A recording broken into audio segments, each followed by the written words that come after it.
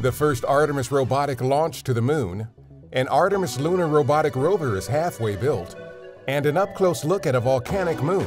A few of the stories to tell you about this week at NASA. United Launch Alliance and AstroBattleshq are currently targeting no earlier than January 8th for the launch of AstroBattleshq's Peregrine lunar lander to the moon. NASA payloads aboard the lander aim to help the agency develop capabilities needed to explore the moon under Artemis. This is the first commercial robotic launch to the moon's surface as part of our CLIPS initiative and Artemis program. The team building our Viper lunar rover is about halfway through the build. The mobile robot will land at the south pole of the moon in late 2024 to search for ice and other potential resources.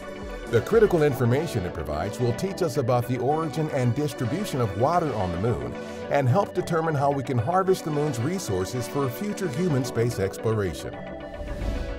Our Juno spacecraft recently flew by Jupiter's moon Io.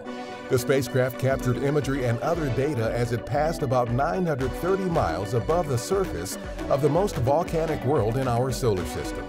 This was the closest flyby of Io that any spacecraft has made in over 20 years. For more about Juno, go to nasa.gov/Juno.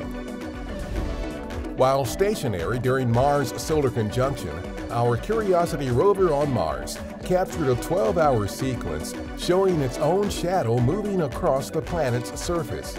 Plasma from the sun can interfere with radio communications during Mars solar conjunction, so missions hold off on sending commands to Mars spacecraft during that time.